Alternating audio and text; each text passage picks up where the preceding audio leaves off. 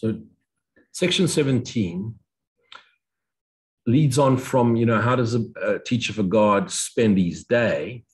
And so it's just an extension of it is how do God's teachers deal with magic thoughts? Now let's get back into what is a magic thought.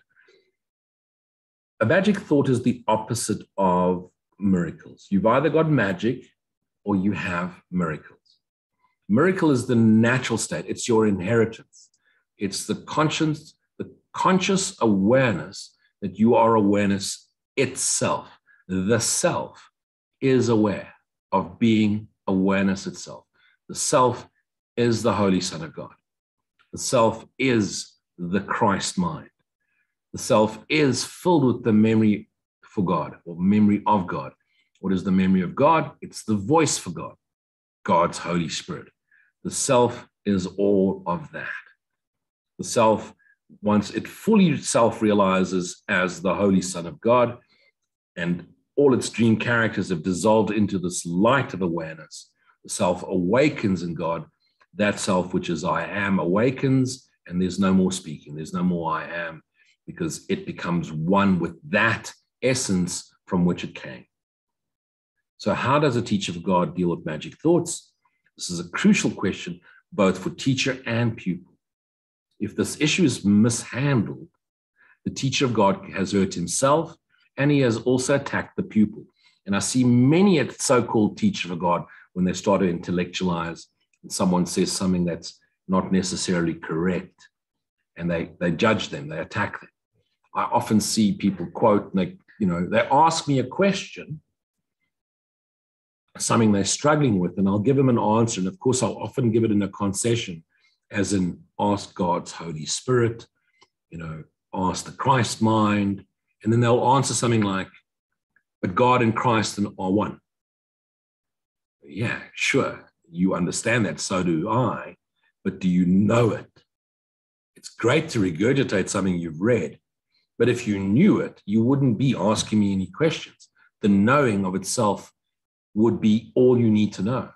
So they have a tendency, many a teacher for God has a tendency to intellectualize and then attack other intellects on who's right and who's wrong, and have these debates, and there's a judgment going on.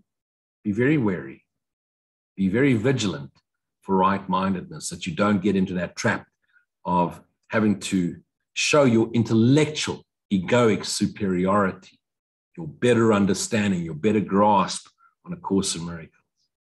If the course was only written for intellects, well, then salvation would still have many more billion years to go. So don't attack either yourself or your pupil by getting trapped in magic thoughts. Magic thoughts strengthens fear and makes the magic seem quite real to both of them. How to deal with magic thoughts thus becomes a major lesson for teachers for gods to master. His first responsibility is not to attack it. You can show another way, you can give correction without attacking it. If a magic thought arouses anger in any form, so someone says something and they say, but this is nonsense and Course in Miracles is evil and it's an occult and it's the work of the devil. If you find yourself getting angry and you'd get defensive, teacher for God, you've gone wrong. Just go, I'm not willing to discuss this. I choose to see you. I'm not getting into debate with you. And of course, the intellectual will give you some nonsense and some bullshit answer about that, and that you're a coward and you're not prepared to just I'm not getting into this debate. I know what I know, and I don't need to convince you. If you come to me for guidance and help, I will share with you a new way of seeing it. If you're open to receiving it, if you're open to the possibility that it could work, by all means, go ahead. Don't believe me. Please don't believe me. If you're listening to me for the first time, don't believe a single word I say. If it doesn't work for you, if you can't experience it, if there's no experiential knowing of it, then walk away. Try another way. Your first responsibility is not to attack it. If a magic thought arises, anger in any form, God's teacher can be sure that he is strengthening his own belief in sin, fear, and death, and has condemned himself. So in other words, you've gone into wrong-minded thinking. If you're having two opposing thoughts, you're both wrong-minded. Truth is simple and obvious and very clear. And it's just the light goes on and the shadow, which is the opposing thoughts, dissolve in the light of that awareness. Okay. He can be sure as well that he has asked for depression, pain, fear, and disaster to come to him. So the minute you go this, the minute the teacher of God, starts to strengthen his own belief in sin, fear, and guilt, you condemn yourself. So be careful not to get into those debates. Don't get into debates with dogma. You cannot argue non-duality in a dualistic perspective. The two shall never meet. Truth cannot debate illusions. Truth is itself as itself. Doesn't need to prove itself true. You don't need to prove yourself superior. You don't need to prove the course is right and every other religion and every other is wrong. There are many paths that are no different to A Course in Miracles, using slightly different words in slightly different ways. And Advaita Vedanta, the Upanishads for me, is very close to A Course in Miracles. Ho'oponopono, the practice of forgiveness, very close to A Course in Miracles. Taoism, Buddhism to a certain extent, it's very close. You cannot get into debate. You cannot get into argument. You know what you know, and you're welcome to share. And if people ask you for guidance, but don't get into mental masturbation with egoic intellects. Okay. Let him remember this. Let yourself remember this. It is not this that you would teach, because it's not that the student would learn. There is, however, a temptation to respond to magic in a way that reinforces it. So someone wants to do a tarot card reading or a psychic crossing over meeting, and it doesn't work for you. Allow it to be what it is. Don't get into judgment. Don't go to funerals and go, why are you all crying? This is not real. No one's really dead. You need to meet people where they are. Be careful of being insensitive because of a knowing. Because the minute you're insensitive, that's just ego. True self is very sensitive to the different levels of selves asleep. Selves dreaming. And the self is dreaming too if you're judging people as less than intelligent or less awakened than yourself. If you have to ask the question, am I an evolved spirit or an evolved soul or an advanced soul? Or you're not. Self, there are no levels of soul in self. It's all one. And the dream characters are the essence in all of them, the Holy Spirit in all of them, the memory of God in all of them is identical. The essence of every fractured being projected into form, the essence of it, the essential nature of all of it is identical. And it's retained by God's Holy Spirit, the memory for God. It is the self. It is the Christ mind. It is what Jesus demonstrated 2,000 years ago on this earth. No judgment. It is all love. Love meaning the unconditional acceptance of what is and how it is and how all those characters in your dream play out. Okay, so there's a temptation always. It can, in fact, be easily concealed beneath the wish to help. So we always want to help and we want to go correct people in their understanding. Rather be still and be supportive and be loving and be kind and be compassionate and show your empathy. Empathy is not something that you have inside and keep it all to yourself. You demonstrate it through your kindness and your compassion. Nor should it be forgotten that the outcome that results will always come to the teacher and pupil alike, because it's always maximal. Don't think of yourself as superior because you happen to be talking. Don't think of as a student as inferior because they're asking the questions that you know the answer. They may not understand what you understand, but they may be just as loving, if not more loving than you. Be very careful to rank yourself as a teacher. How many times has it been emphasized that you but give to yourself? And where could this be better shown than in the kinds of help the teacher of God gives to those who need his aid? Here is the gift most clearly given him, for he will give only what he has chosen for himself, because you can only give what you know and understand. And in this gift is his judgment upon the Holy Son of God.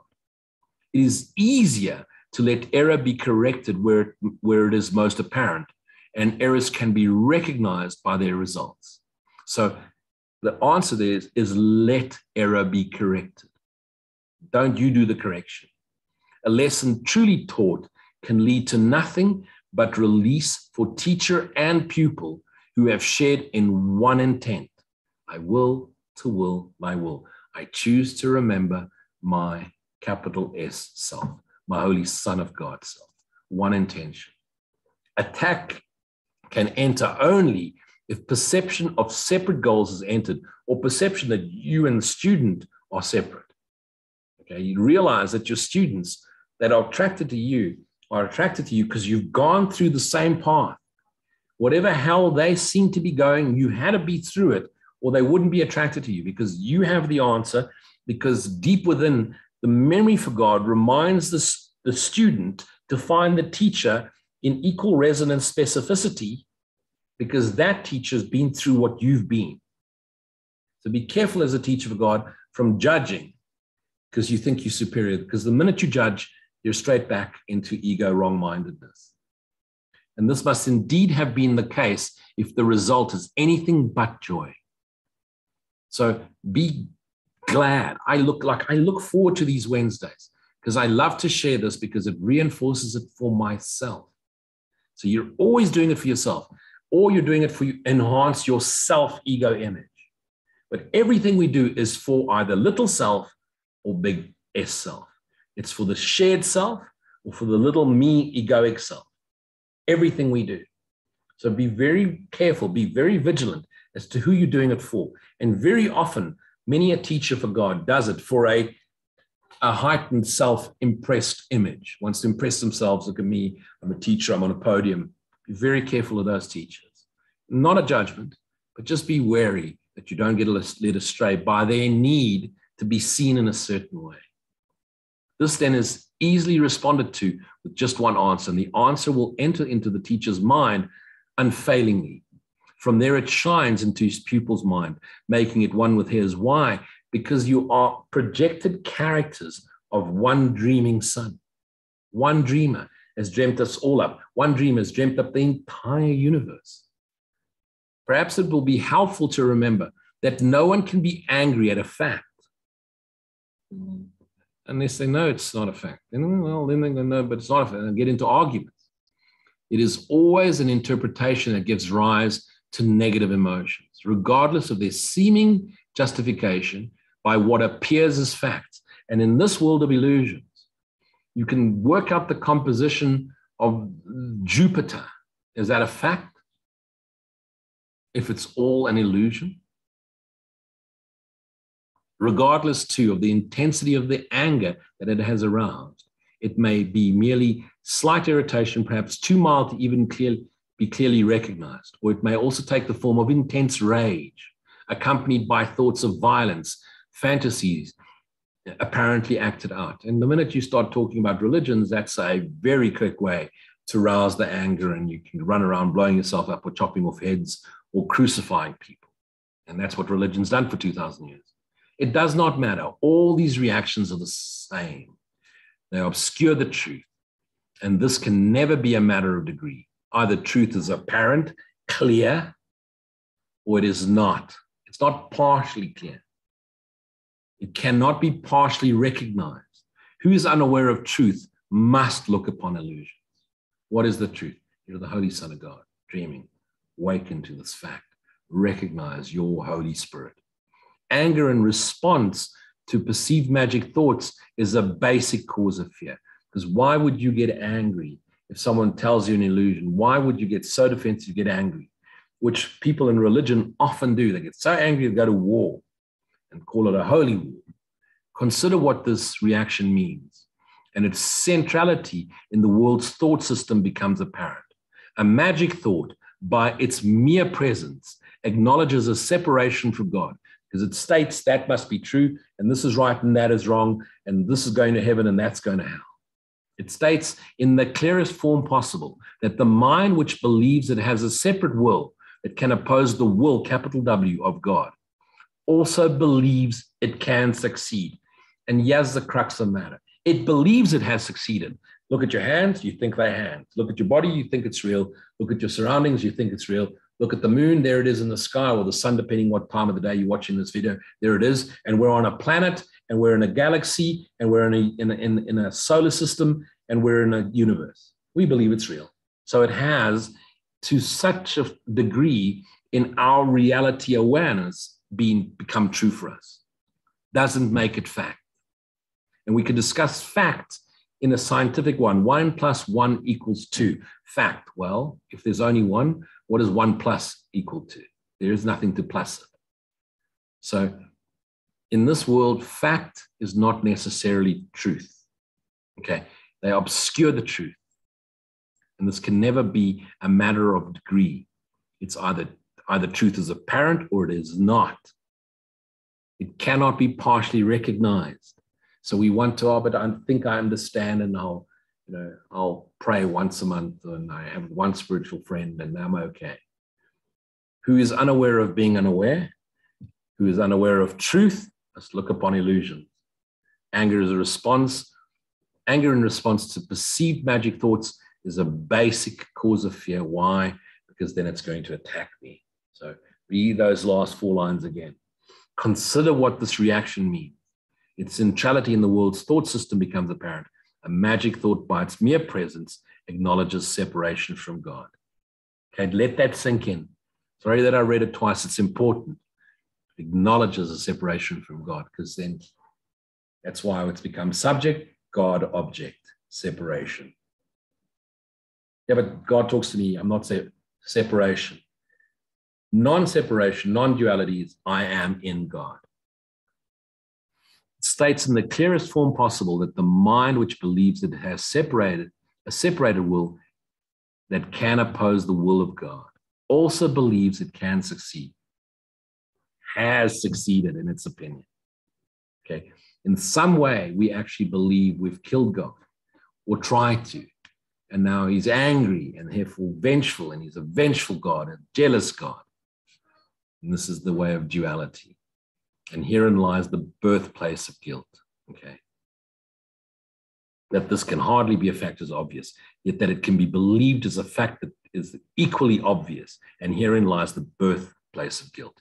Who usurps the place of God and takes it for himself now has a deadly enemy. And that's why God is after us. We fear God. And he must stand alone in his protection and make himself a shield to keep him safe from a fury that can never be abated and a vengeance that can never be satisfied. And it started as early as the book of Genesis. Adam is in the garden. He's now done something wrong, and God is saying, Adam, where are you? He tries to hide from God because he's eaten from the apple. And that's the story of we believe we've sinned, we believe we've done wrong, and we hide from God, and God is looking for us. If we are in God, well, how could God even look for us? We are part of him. That just shows you that the belief, even in those early days, is the separation of God. Adam was separated from God. How can this unfair battle be resolved? Its ending is inevitable, for its outcome must be death.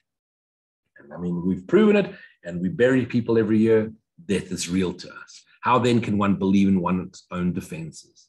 Magic, again, must help. And look at this world, how it wants to, it's all focused on wellness and longevity and, skin products and hair products and age products to make ourselves look younger and freshen our skin and live as long as we want to. And we idolize these actors and actresses and celebrities. They look at them, they're 80 years old and they still look 50, and a 25-year-old boyfriend or girlfriend. We idolize those people and we rush out to buy their skincare products and blah, blah, blah. It's ridiculous how we try and prolong life. Well, you're still only going to live 100 and maybe 20 years, and maybe 200 years from now, you'll live to 200 years and you'll have pills.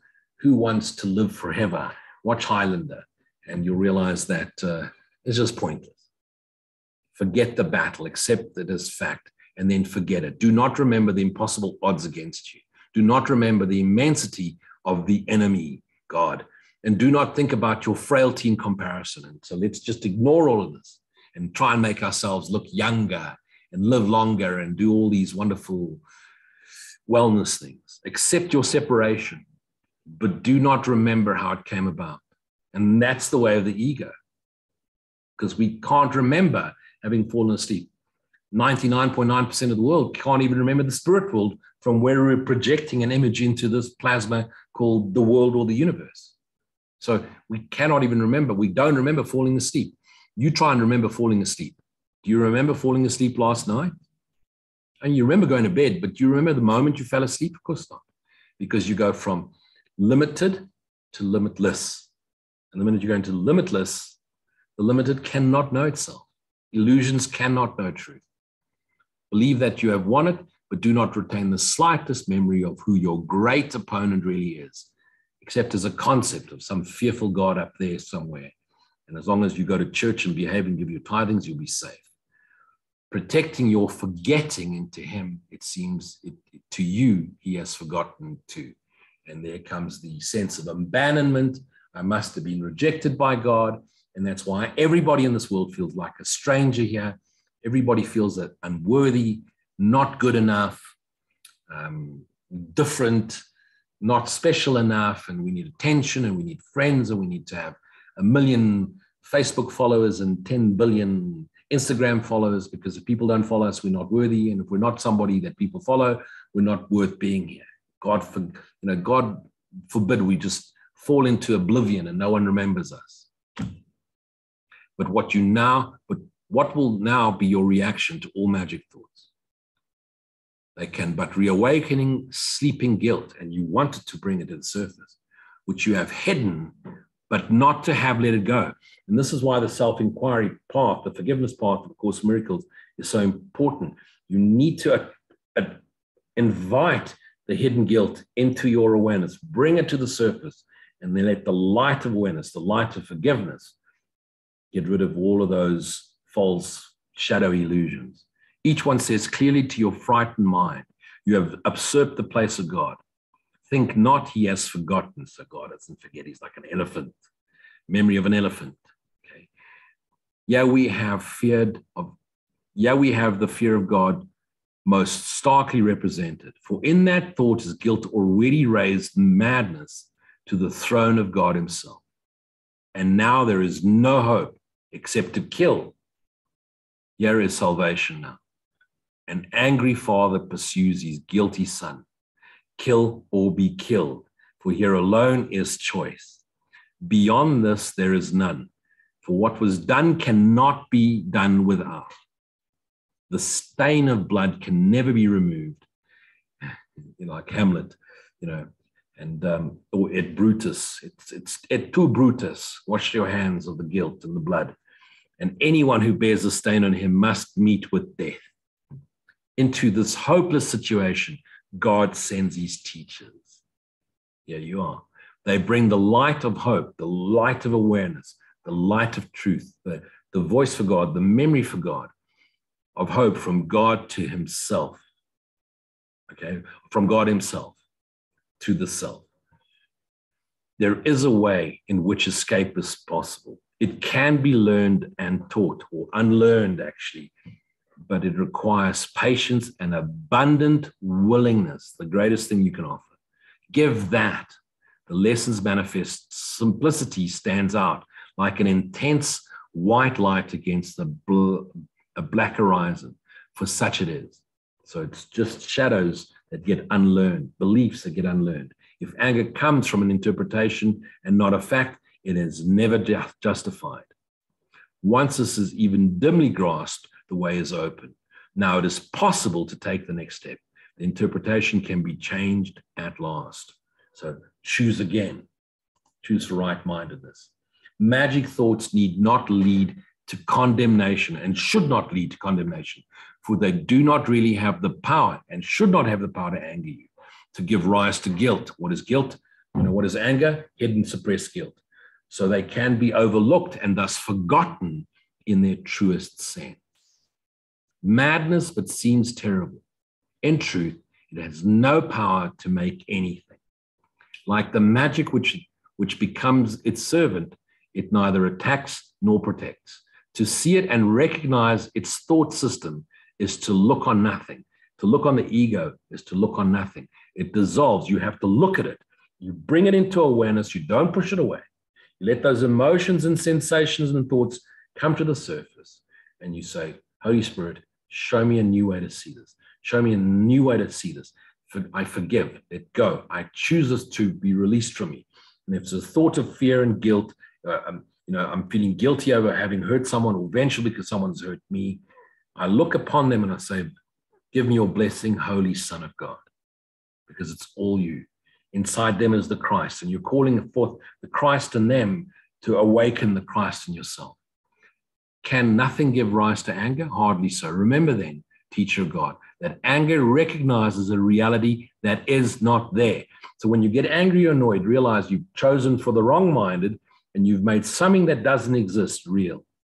Remember this. When you're getting angry or getting frustrated or getting depressed or bitter about something, you brought it into awareness and made it real. Choose again.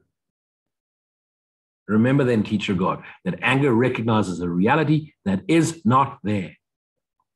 Yet is the anger certain witness that you do believe in it as a fact. Now escape becomes impossible. Well, not entirely true, but it feels impossible for you right now. Of course, you can choose again. Until you see you have responded to your own interpretation, which you have projected on an outside world. Because what is the world? It's the effect of an inner condition. Let this grim sword be taken from you now. There is no death.